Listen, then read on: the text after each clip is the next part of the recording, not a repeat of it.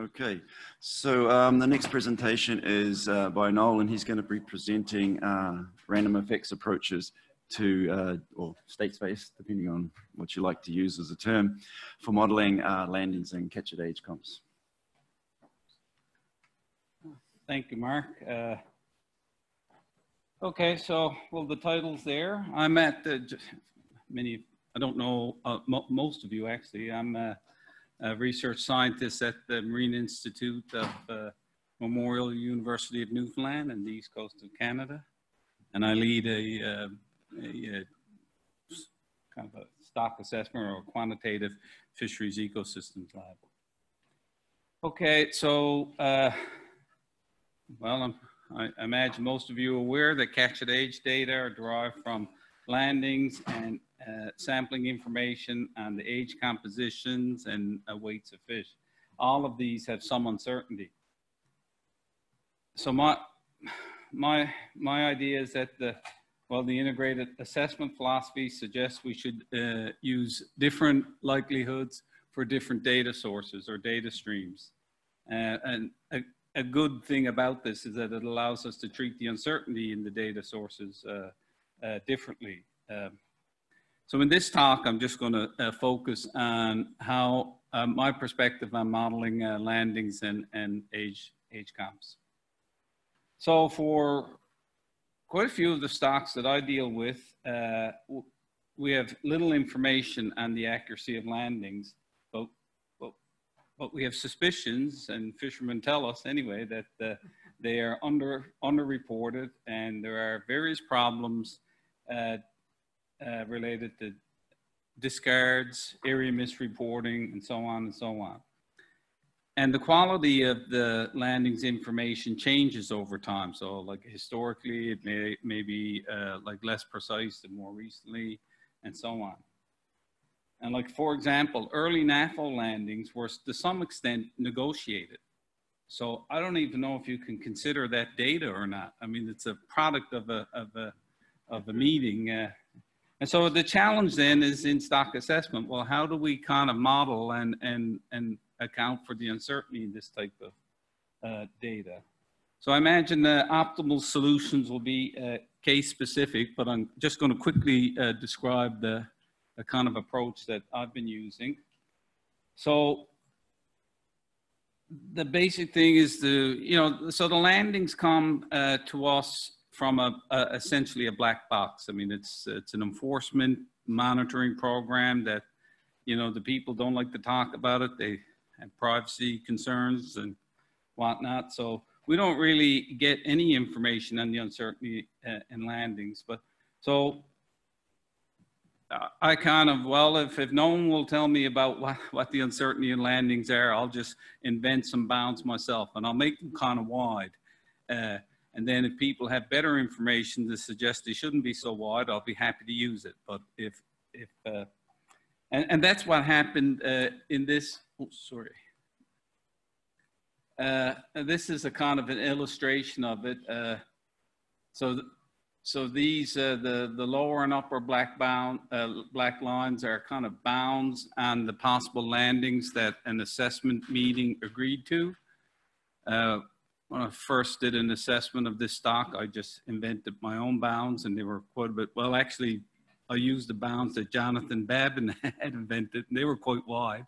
And so then, anyway, it kind of encouraged the meeting to come up with something else. I can't say I really agree with the bounds, particularly how narrow they were back historically, but anyway, this is what the meeting decided. So the assessment model just gets the bounds. The bounds are the data. It doesn't actually see the landings at all. And how this comes in, it's pretty simple. We use just a censored likelihood. So, the likelihood is really the same as always. It's the log of a kind of a probability statement.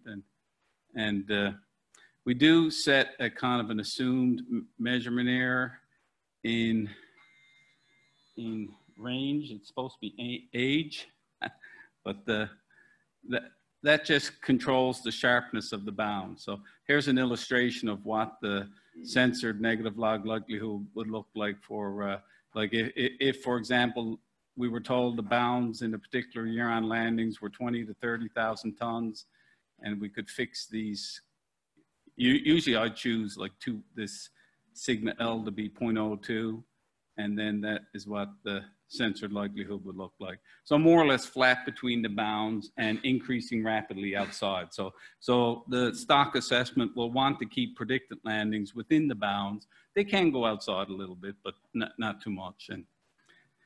And that's it. So we've been using that for several stocks, and it seems to work, but I would be completely okay with other approaches. The main thing, I think we need assessment models in the future that can receive and use usefully information on the accuracy of landings. Okay, move on to catch proportions, or really any type of length or compositional data. So it's often very difficult to evaluate from first principles the statistical properties of catch at age. I mean, the sampling designs can be like really complex and poorly documented and change over time. And like some of the earlier sampling designs, we may not have information anymore. We may have lost the input sampling. So, and I know this has been a kind of an issue that CAPAM has looked at, I think, in past workshops, this data weighting workshop. I think it was, although this Francis paper may have predated it was, right, okay, so there were several papers published on this in, around this 2014 time. So Francis concluded that the logistic normal multinomial distribution, which I'm not, WAM is using something like that. Is it, where's he gone? Yeah, you know what?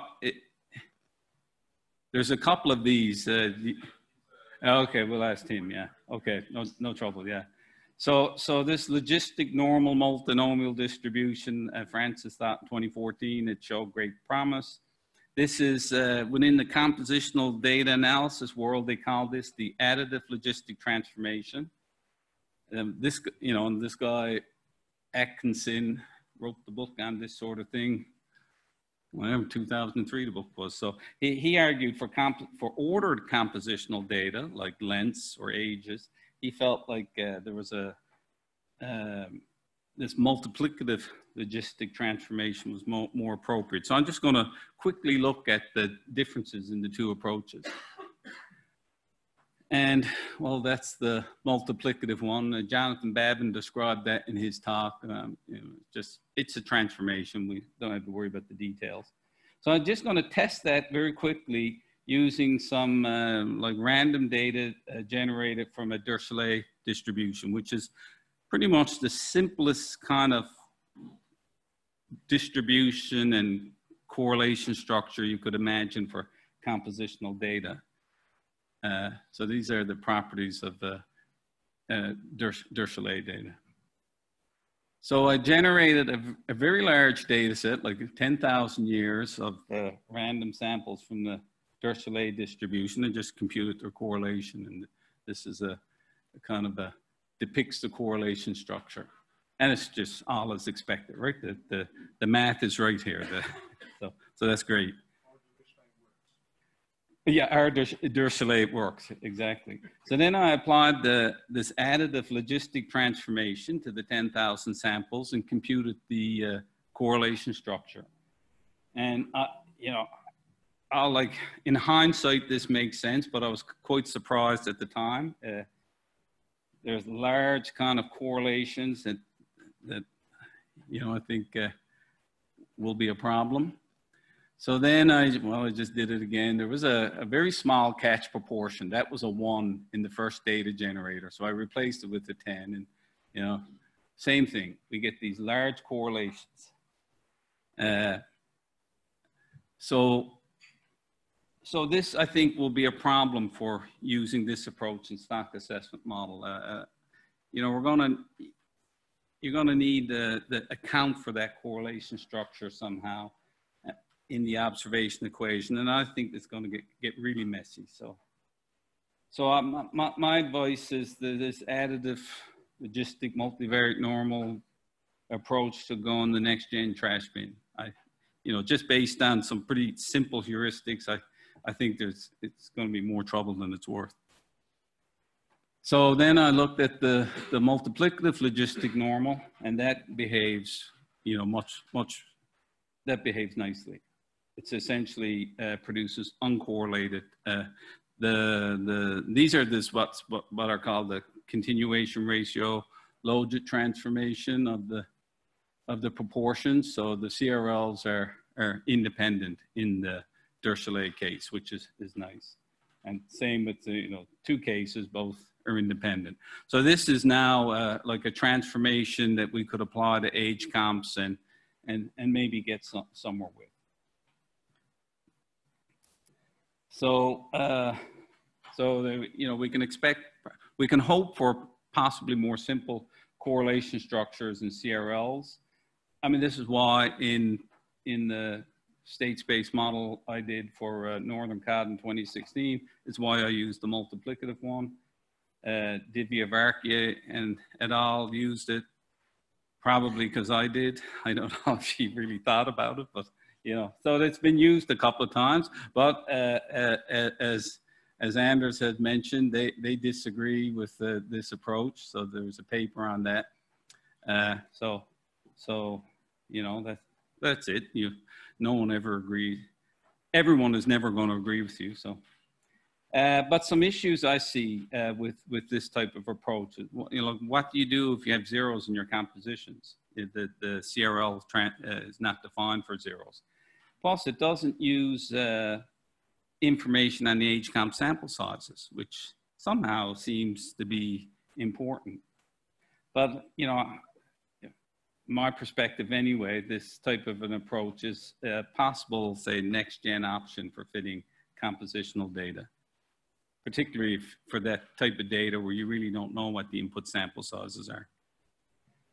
So a little bit on what to do with input sample sizes. I just thought that the first consider like a ridiculously simple situation where, say, you could, you knew that you could store every fish that was going to be caught by the fishery and like randomly sample a subset of the entire catch for aging. Then you'd expect then if you could really completely random sample the entire catch that the catch composition, which I have somewhere up here, should have an approximate Poisson distribution. And like in this case, statistical theory kind of indicates that the relevant distribution to be using for inferences about the catch proportions would be the multinomial. So I don't think there's too much debate about that. However, even if there's a slight bit of over dispersion coming in, like, I just looked at this, well, Anders kind of looked at this Poisson gamma mixture model, which is negative binomial. But even in that with that simple type of kind of over dispersion, we start to get in trouble because the separation of information about the proportions in the conditional distribution no longer exists. And the conditional distribution, the distribution of your catch composition conditional on the total is a difficult distribution. And for example, in that situation, which is negative binomial counts, it's no longer the case that the sample proportion is not unbiased for the population proportion. So and the bias is complicated. It depends on the over dispersion and the sample size. It's a real mess. But the gist of what's going on is that this over dispersion acts like covariate measurement error in linear regressions, so that you're getting what's called bias attenuation. So you overestimate small proportions and underestimate large proportions. And large sample sizes, will never remove that type of bias. I mean, you're stuck with it. But it might not be substantial, but it's just a complication I thought I'd mention. Okay, now on to a more realistic generating mechanism for, say, samples of age frequencies from catches. So like I just take the log of the of this and so I can write the log catch at age from your sample as like the overall sample size effect plus the log of the proportion plus this log gamma. So that log gamma is acting like an error term. Like if we think it has a gamma distribution with mean 1, then the expected value of the log of that is approximately 0. So the log gamma distribution is approximately like a normal distribution. So in any event, we can think of the log gammas as additive error terms, and we could consider that the set of log gammas has a multivariate normal distribution with some correlation structure, and that's the log Gaussian Cox process. So then, we could form this distribution for the counts. I mean, I'm just going to work with the sample proportions, but it's the same thing as working with the actual counts. Conditional on those over dispersion parameters, these random effects, these gamma random effects. This has a multinomial distribution, and then we could get the marginal distribution. You're not going to do that like analytically, but we can easily use TMB to do that. And so we can and apply basically a conditional log Gaussian Cox process for inferences about the catch proportions. And this condition first and marginal is technically wrong but useful. The technically right thing is get the marginal distribution, then condition, but that's less useful. We could talk offline about that. I tried to do the right thing first and didn't get anywhere. Yeah, so this conditional log Gauss, this conditional log Gaussian Cox process is different from a multinomial or Dirichlet multinomial, both in variance structure and correlations. So with this conditional type approach, you don't have to have all negative correlations between composition bins like the multinomial and Dirichlet multinomial has. And as Anders pointed out, I think in stock assessment, this is the problem with using, your data will usually be positively correlated across length bins or if you have a lot of ages across age bins. And when you use a misspecified model like the multinomial or Dirichlet multinomial, it creates lots of lack of fit, and the models get really focused on fitting that data as well as possible to try to get rid of the lack of fit. And so and then, we kind of think it's getting too much weight. So like I illustrate this correlation structure. So, I went through the same process, generated a large number of random samples from this distribution and got so what I'm going to do is model these log gammas as multivariate normal. But the first case I'll consider when they're independent, have no correlation. That's this case. But it's interesting, even here, just with Poisson over dispersion, the correlation structure, the log Gaussian Cox process correlation structure looks quite a bit different than multinomial or Dirichlet multinomial. Dirichlet multinomial, you're only scaling the kind of multinomial type variance. So that's but you can create correlation structure quite easily. So this is the type of correlation structure for compositional data that I think we could be entertaining for stock assessment purposes, so that adjacent ages or length bins or whatever are correlated. But of course, it's compositional data, so there has to be negative and positive correlations. The sum, the sum of the proportions has to be 1. So, yeah, we could also, well, we don't have, this conditional log, we could use the log Gaussian Cox process directly, not bother with the conditioning, but then you're going to end up with a lambda parameter for every kind of compositional sample you have, which that creates some problems too. One thing I've been looking at is what happens when our guess about the sample size is wrong, because it's really kind of tough to know what the sample size actually means in this sort of thing, because the highly complex sampling design. So I've been doing some simulations where I kind of generate data one way and fit with a different sample size. So here's a situation, yeah, so I generated data. I guess this was with correlated kind of random effects generated data with a total sample size of 250 and fit with an assumed sample size of 50. And we got MSEs here, and the conditional log Gaussian Cox processes here is doing better. It does quite a bit better in terms of bias. The little inset figures here are the results when the model is properly specified. So when my assumed sample size equals to the true one. Yeah, so it's working a bit better. So this is my final slide. So just some conclusions from my perspective on this. Next generation stock assessment models should have the ability to include taking as inputs uncertainty in the landings data, and of course use it usefully. It's easy to have any model read in uncertainty, but it should have some useful effect.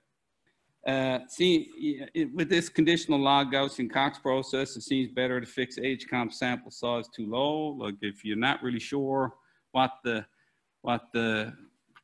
effective sample size is, you're better to guess too low than too high. I would say a preliminary result was, I didn't do anything with this additive logistic normal transformation, but even the CRL approach didn't actually work too well in these log Gaussian Cox process simulations. All of this needs testing within stock assessment, within some assessment model frameworks. But from my perspective, I think this additive logistic multivariate normal, and also the multinomial and Dirichlet multinomial should probably enter the next gen trash bin in terms of fitting length and age composition data. I don't think it's really, we might want to have the options there, but the next gen models should certainly include better options than those. Thank you.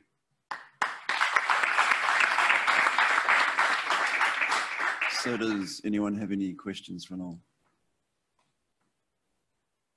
Yeah, Jim. Thanks, Noel. I just wonder if you had any thoughts about robustness, and the other question was feelings on downweighting composition data as a general principle. I feel like sometimes we downweight things inappropriately, and so robustness, yeah, it's important. Do you mean, have I examined the robustness of? I guess just are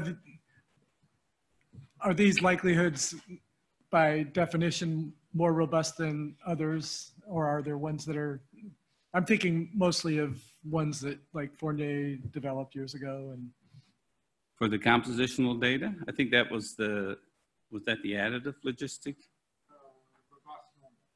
Oh, robust. Oh, you're just talking about, for model fitting. Yeah, sure. If so if I'm fitting and see some really wonky residuals, I might contemplate using a T distribution or something. T with low degrees of freedom. And that's Anders' trick, and I use it to. There is in SAM, even for like you have a multivariate normal distribution, there's a multivariate mixed distribution where you can set, say, 5% T3 or something. For multivariate, yeah. Yes. Yeah, so there are various ways you could robustify things. I mean, you can't use the kind of traditional bounded influence robust approaches in TMB because it breaks the autodiff. They're not smooth functions.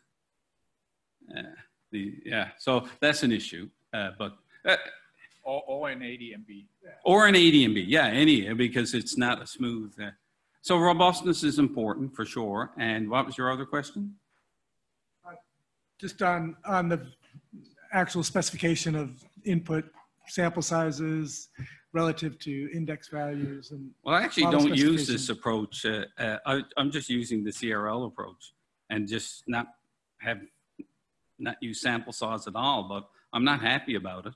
But we just can't get any information on age or length composition sample sizes out of DFO. They don't tend to be, and they have not even stored that, archived that information very well. So it's kind of difficult to reconstruct it. They can, but so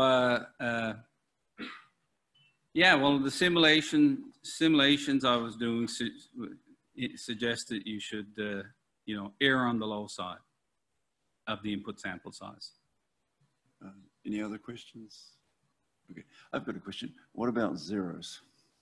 Do all of these methods deal with zeros? Oh yeah, Or the is there conditional, that's why I started looking at the conditional, the log Gaussian Cox process that can handle zeros. The methods for compositional data don't. I mean, and if you read their literature, they suggest replacing zeros with small values, and that kind of never really seems to work, especially for some of the stocks. I mean, like Northern Cod, if you look at the age comps of the catch at age, there's a V of zeros in around the time that thing collapsed. I mean, I don't think we want to be replacing them by 0.01s or whatever. Like, so. Yeah, Brian, I think, yeah. When I said that WAM has 7 options for the age comp, 4 of them are logistic normal with different ways of dealing with zeros. Yeah, so you add the zeros, but, and if you only have 1 or 2 zeros, perhaps it's not going to be a tremendous issue, but if you have a lot of them, or if they're appearing in a structured manner, then I think replacement options are not so good. Any other comments or questions? No? Okay, thanks, Noel.